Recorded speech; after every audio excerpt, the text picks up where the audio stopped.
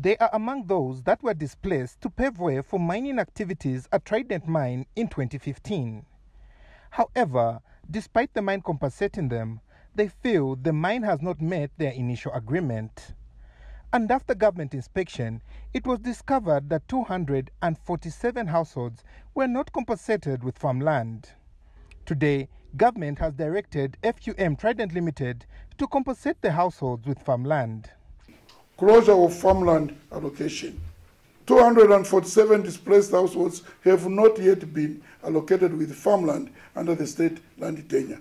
247.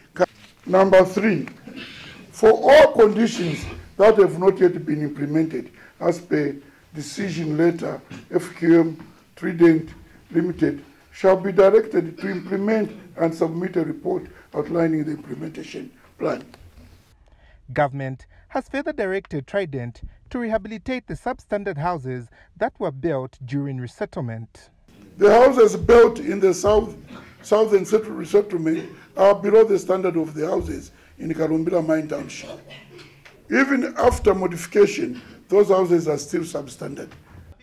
The community, on the other hand, wants the mine to be censured for causing emotional damage. So mwanenge mwanvu atwena kubinza pakino kimye ketsi kimye kyoba nakwitu virulane betu virule kara twakubanga expect penalty kuba bebantu pabintu betu pishango myaka kuzura.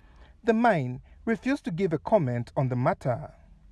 Lupindula Mwewa, ZNBC News, Kalumbila.